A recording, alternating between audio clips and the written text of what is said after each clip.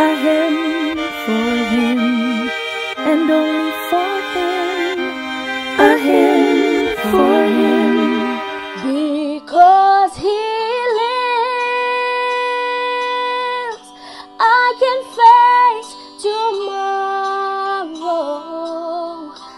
Because he lives, all fear is gone. Because I know he holds the future, and life is worth the living just because he lives. This is my story.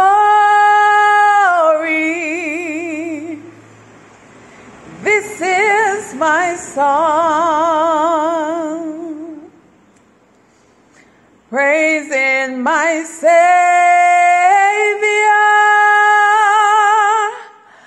all that day long. This is my story. This is my song, praising my Savior all the day long. Good evening, guys. That was Robin Grant and Esther Williams Isaac singing hymns that were featured on previous episodes of A Hymn for Him.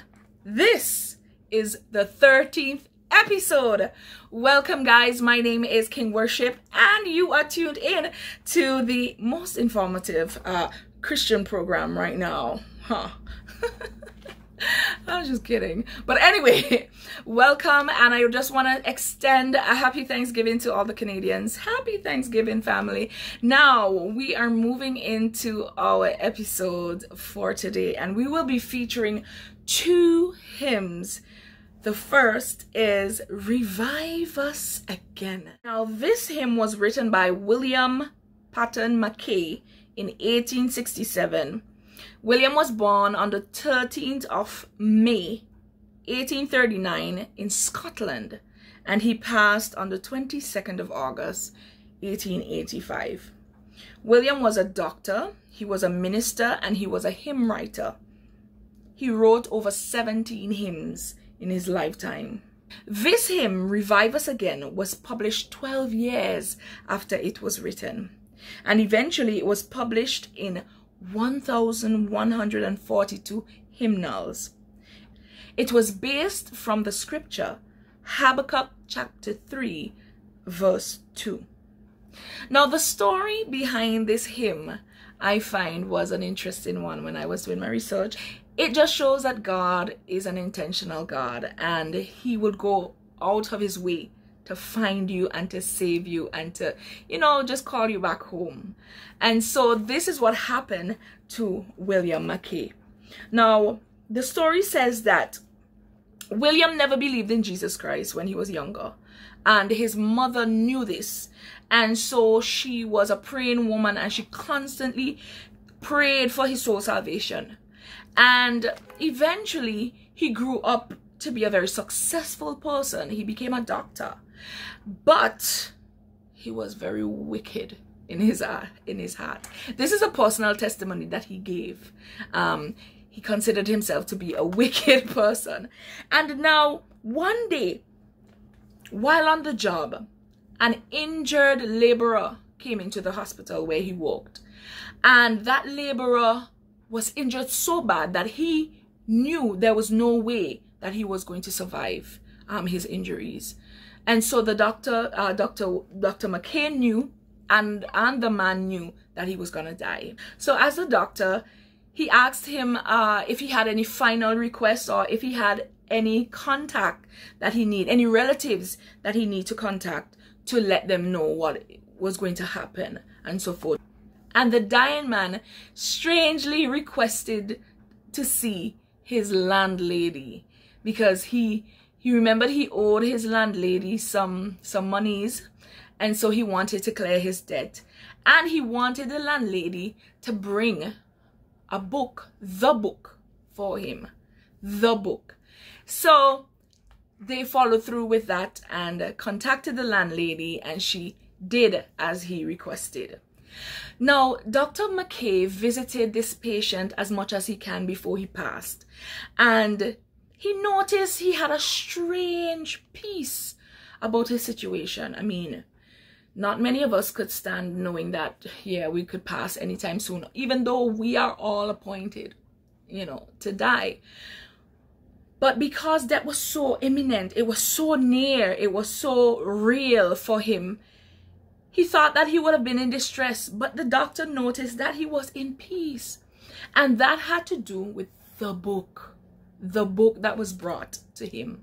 Now, after this injured man passed, the nurse was, you know, doing her cleaning up and everything, and she held the book that was under his sheets in her hand, and Dr. McKay was curious to know what this book was about. Now, he asked the nurse for the book, and to his surprise, the book was a Bible.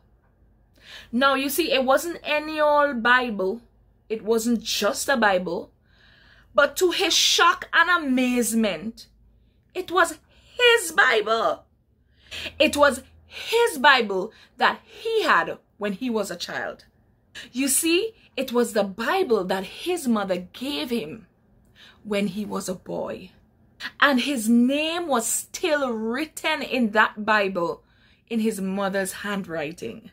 He was stunned and he was ashamed at the same time. Why? Because when he left his parents' home to be on his own, he had to sell this Bible for needed cash. And you see, this Bible was the last gift that his mother had given to him before she died. Before she passed, it was the last gift. And he sold it cheaply just for cash at the time. But God is so intentional in what he does. Who knew that this very man held that Bible, had that Bible, and from the time he came into contact with that Bible, knowing that that was his, it changed his life completely. He was changed, he was refreshed, he was revived, and this encounter led him to eternal life, to the point that he wrote such beautiful hymns, including this one, Revive Us Again. Welcome, Mr. Jeffrey Ledger and Mrs. Ledger, as they present this hymn to you this evening.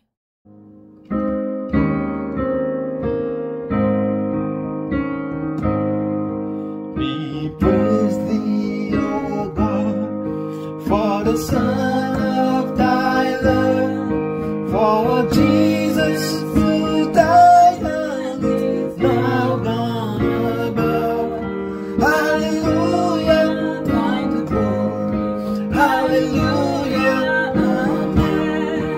Hallelujah, thine the glory.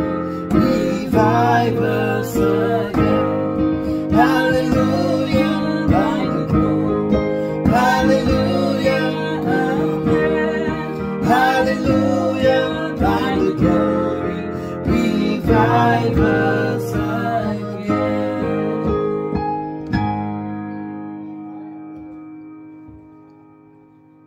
Thank you, Athene. Thank you, Jeffrey, for presenting Revive Us Again. And Jeffrey said that this was one of his favorite hymns, and it is one of mine as well. We move into our second hymn this evening, and this hymn is called Softly and Tenderly. Now, Softly and Tenderly was written by Will L. Thompson in 1880. Will was an American composer who studied in Germany. He studied music. He was born in 1847 and he passed in 1909. He was a composer of patriotic songs. He also composed secular songs, and then he composed gospel music. He was also known to be a publisher.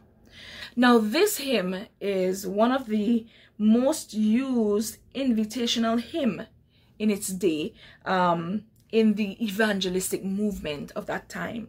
Now, the story behind this hymn is quite simple, very simple. When Will first started to write, most of his written songs, his early written songs, were rejected by publishers. And that didn't sit well with him. And you know what he did? He formed his own publishing company. And the first song that he published was Softly and Tenderly. And it became an instant success.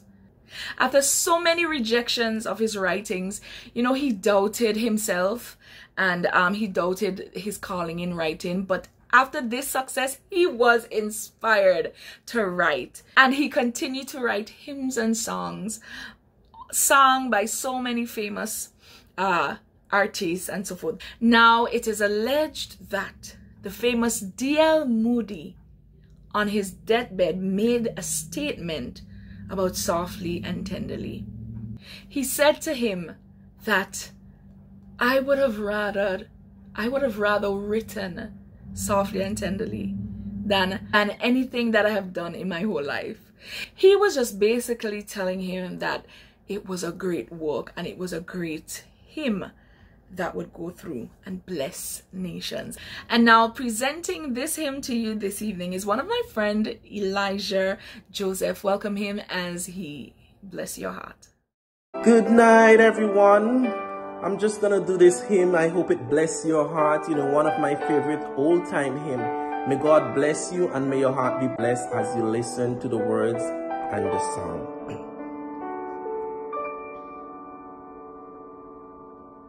Softly and tenderly, Jesus is calling, calling for you and for me.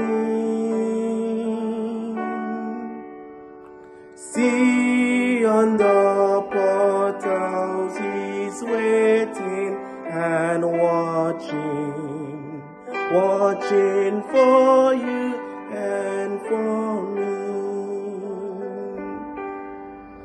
Come home, come home. You are weary, come home. Honestly, tenderly, Jesus is calling, calling, oh sinner, come home. Why should we tarry when Jesus is pleading, pleading for you and for me? Why should we linger and heed not his mercies, mercies for you and for me? Come home, come home. You who are weary, come home. Honestly, tenderly, Jesus is calling, calling, oh sinner, come home.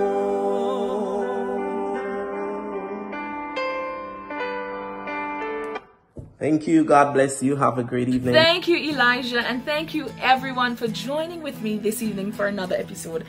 It is always a pleasure presenting a hymn for him for you and for him, of course. But before I go, I want to shout out Oma. Thank you for leaving your comment and liking and sharing. I want to shout out Kimberly Coombs. Thank you, my honey bun.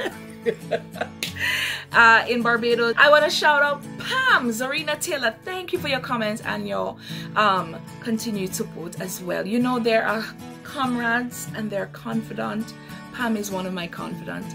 Thank you again, Daryl Young and Keva Telfa in Jamaica, and also Wesley Bob. Thank you for your comments and your support. I am your host, King Worship, wishing you happy Thanksgiving and letting you know that as we worship the King, we should worship the King in spirit and in truth. Be blessed, guys. See you next week.